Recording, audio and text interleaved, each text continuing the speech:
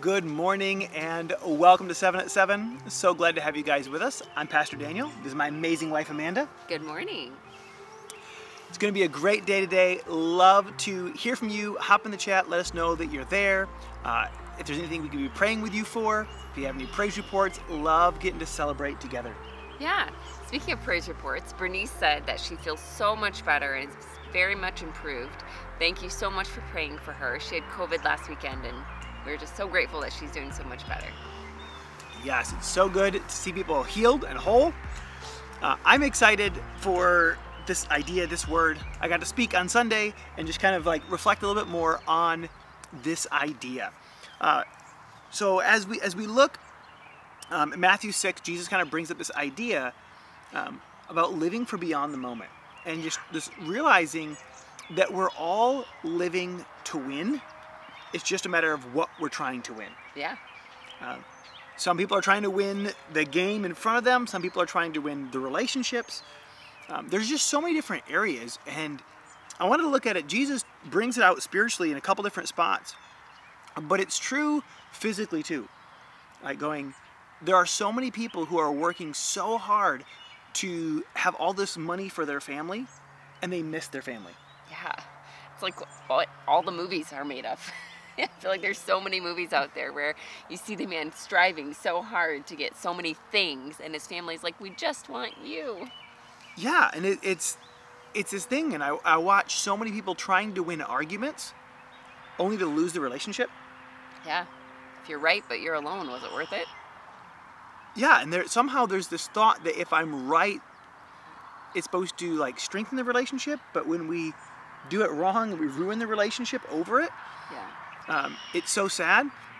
And seeing people who want to be feared, who want to have control, only to find themselves alone. Yeah. And it's just so easy to look and go, okay, well, what am I trying to win? And I am the kind of person, if you were to ask me, like, what do you want to win? They'd be like, everything. I knew you were going to say that. Yeah, no, but well, obviously I want to win everything, but here's the problem. If I try to win everything, I'm going to lose it. Because I can't take on every arena simultaneously. Yeah. I have to decide what matters most.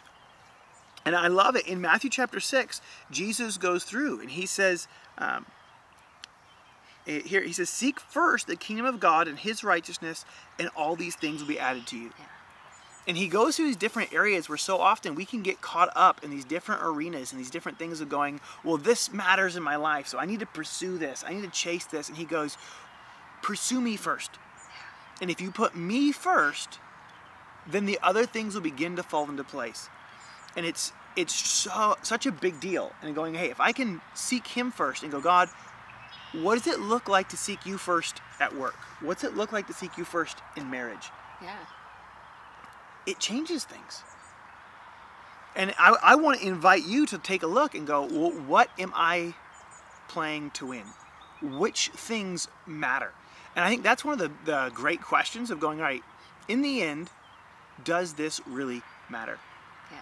Does it matter if I have designer name clothes? Does it matter how many zeros are in the bank account? Does it matter how many years old my car is? Does it, all of these different things, and going, yes, and relationships matter. But even there, if you have a giant funeral and go to hell. Yeah. Relationship with God above all else matters more than anything. And everything else needs to flow from that. Absolutely. And I love here, Jesus talks about it in Matthew chapter 6. He says, don't lay up for yourselves treasures on earth where moth and rust destroy and where thieves break in and steal. But lay up for yourselves treasures in heaven where neither moth nor rust destroys, where thieves do not break in and steal. And just puts it in perspective that everything that we have now is temporal. Everything that we have now is going to come to an end. And he goes, make your focus and live your life for the things that are eternal. Yeah. And it just makes me excited, but it's so easy to get caught up in living for now. Right now screams so loud. Yeah, that's true. Our desires scream so loud. But we have to go, okay, is this the one that matters? Right. Is this the relationship that I want to matter? If this is the one I want to put my time and effort into, am I putting my time and effort into it or just for it? Because sometimes, like with our family, with the kids, it's easy to try to do things for them and to miss them. Yeah. I can spend all my time just cleaning the house and totally miss the opportunity to actually invest time into my kids and build that relationship with them. Yeah, and all these different areas that we can work on things and forget to actually experience them. And I want to invite you to take a look and go, all right, are there areas that I am missing it? I may be winning, but am I winning the wrong game? Am I really winning the game I want to win? Yeah. All right, well, that's my encouragement this morning. Let's get into our confessions. So repeat these after me out loud, okay? I am a child of God. I am a child of God. I don't have a spirit of fear. I don't have a spirit of fear. But of power, love, and a sound mind. But of power, love, and a sound mind. The same power. The same power. That raised Christ from the dead. That raised Christ from the dead. Lives in me. Lives in me. I am more than a conqueror through him. I am more than a conqueror through him. God is my healer and redeemer. God is my healer and redeemer. No weapon formed against me shall prosper. No weapon formed against me shall prosper. I'm the righteousness of God. I'm the righteousness of God. In Christ Jesus. In Christ Jesus. I resist the devil. I resist the devil. And he flees from me. And he flees from me. My prayers are powerful. My prayers are powerful. And effective. And effective.